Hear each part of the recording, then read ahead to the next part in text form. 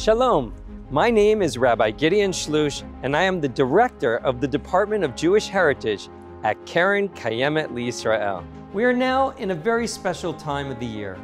Not only are we anticipating the season of the fall foliage, but to those with their ears attuned to the spiritual chords emanating from heaven, the sound of Rosh Hashanah and Yom Kippur penetrates deeply.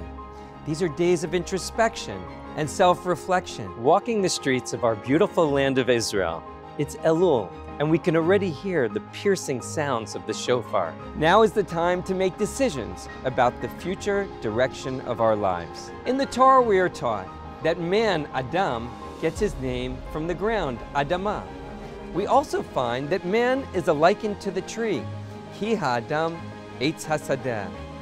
The Education Department of KKL is constantly providing the community with opportunities to engage with our core values of Jewish heritage, Zionism, love for the land of Israel, and concern for our environment. Look at the wonderful work that's currently taking place at KKL Israel. Siurei Slichot, night tours through the mystical alleys of Safed and Jerusalem to experience the sights and sounds of Slichot, traditionally recited this time of year. Our Charuvim project, to go and pick carobs with KKL in the tradition of Otzar Beitin during the Shemitah year. The Shabbat project, once again this year, KKL will join Jewish communities all across the globe in experiencing the beauty of Shabbat at our range of KKL locations. Shabbatonim, for community rabbis and leaders from all across Israel, where they join together for an inspiring Shabbat